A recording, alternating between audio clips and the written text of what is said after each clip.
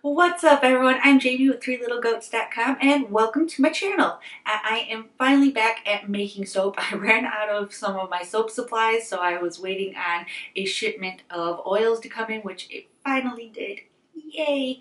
And so this week I'm going to be doing a soap I'm calling Lost in the Woods. It's got kind of like a camouflage-y type look. I didn't want it to be too swirly. I wanted the colors to kind of stack on top of each other to make it look more camouflagey, like the old school BDU, not the like new school ACU, and I can't even remember what they're calling the newest version of the uniform. The Army changes their uniform a lot.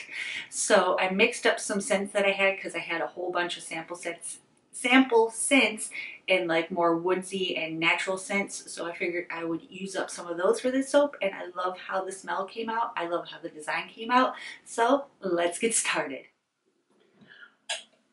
Alright guys, so today I'm going to be doing I'm going to call it Lost in the Woods because I had a whole bunch of these. I ordered a bunch of different like woodsy fragrance samples from, I believe, Wholesale Supplies Plus is where I got them. No, Bulk Apothecary. I got them from Bulk Apothecary. Maybe. I don't remember. I'll link it down in the description. But I got redwood, amberwood moss, and which one is this? A mountain rain. And then I also had a bunch. I have some cedarwood oil left from a previous soap, so I added some of that in as well. And it smells really, really good. And that's my fragrance oil right there. So we're going to try doing something a little bit different. I love experimenting with soap. If you've been around for a while, you'll know I love experimenting with soap. So first things first, I am going to add in my goat milk powder. And I'm also going to add in, if I can get to it without dropping it, my kaolin clay.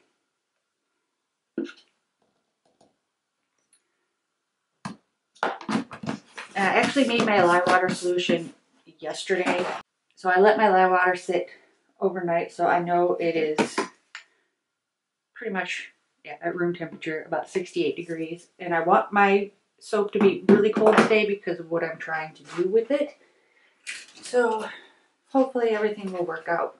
So let me mix in my powders. Whew, and we'll get to soaping.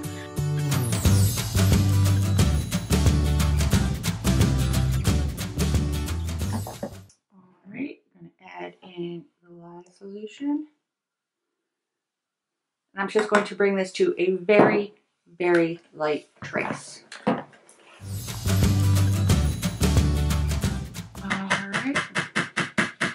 I am happy with that. Move this out of the way. And I'm going to actually separate these off into two containers. I'm just going to find my container. I'm going to separate them into these two containers, and I'm going to be using some sample colors again because I'm always trying to get them used up. Doesn't have to be exact and even.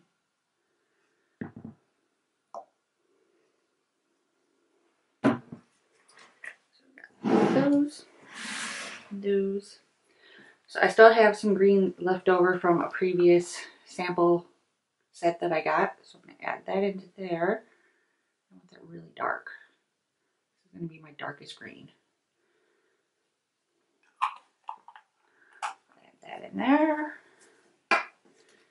And then I'm going to be using sliced green kiwi mica from Wholesale Supplies Plus.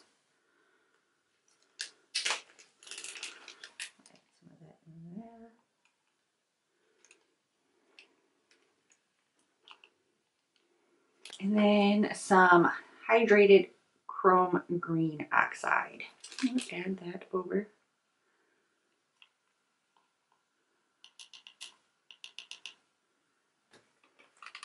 And mix these up.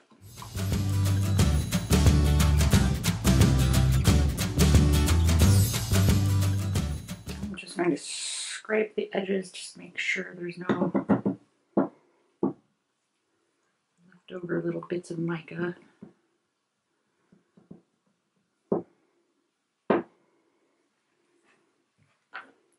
Especially in this big bowl.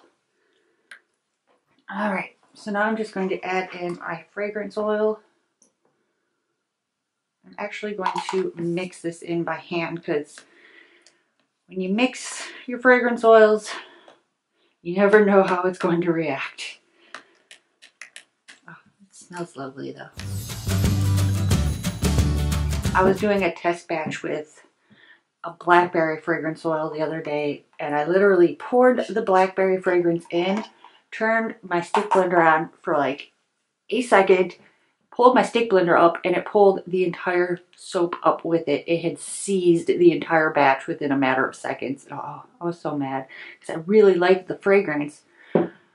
Oh, what are you gonna do? You know? So those are our colors. Let me grab my mold.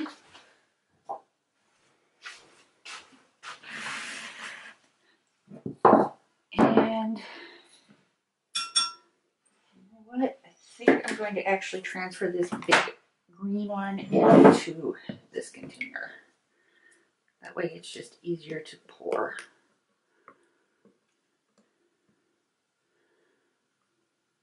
I'm a rebel. Wasting time.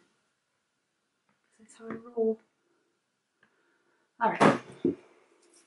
As I make a big old mess. Like always. Nothing new there. So I'm going to actually cover the bottom in this green. Give that a little shimmy. And I'm going to just start randomly .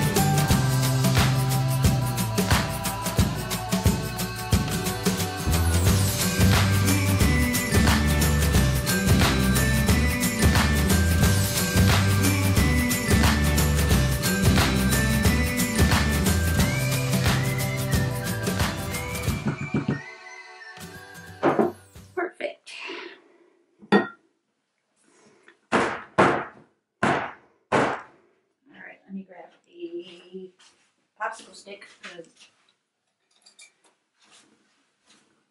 my lack of planning is pretty much apparent when it comes to soap making. I never remember to grab everything I need.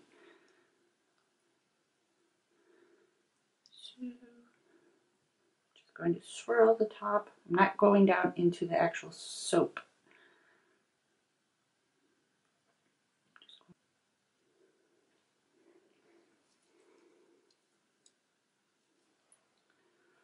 Alrighty.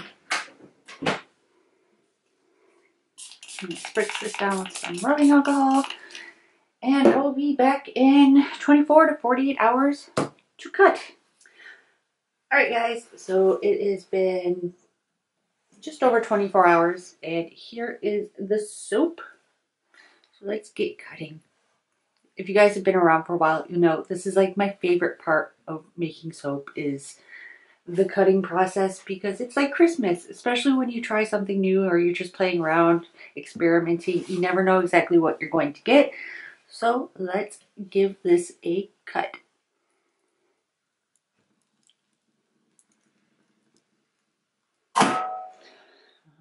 Alrighty.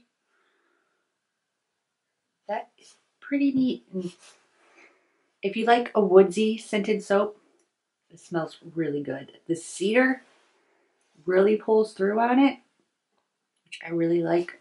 I love the smell of cedar. I wish I had a cedar chest, but I don't. Oh, so pretty.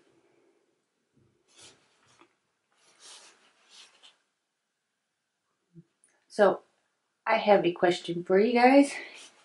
If you do make soap, what kind of soaper are you? Are you kind of a fly by the seat of your pants when it comes to designing, or are you more planning out every step of the way to get the exact design that you are looking for? I tend to kind of fly by the seat of my pants. I find it more fun that way. I have a little air bubble there, but no big deal. But I love experimenting and just playing with different techniques and different colors and mixing up my own fragrances and things like that. So I'm very excited how these turned out. So let me know down in the comments what kind of soaper you are. So that is what I have got for you guys today. If you like this video, be sure to give it a big thumbs up. It really helps. And if you haven't already, be sure to subscribe to our YouTube channel. We put out new videos every single week. And I've had some ideas kind of floating in my brain the last couple weeks on I wanted to do a series of soaps. I see a lot of people doing like gemstones and things like that. I want to do something a little bit more my style, and so I'm going to be doing some fairy tale inspired soaps coming up. The next video will actually be my Big Bad Wolf soap, which is from, of course, Little Red Riding Hood, and I'm going to be doing some Snow White, some Cinderella, maybe some Hansel and Gretel, I know for sure Alice in Wonderland, all those types of themed soaps. So if you like that type of soap themed videos, let me know down in the comments below, and be sure to subscribe so you don't miss out, and I'll see you guys next time. Bye!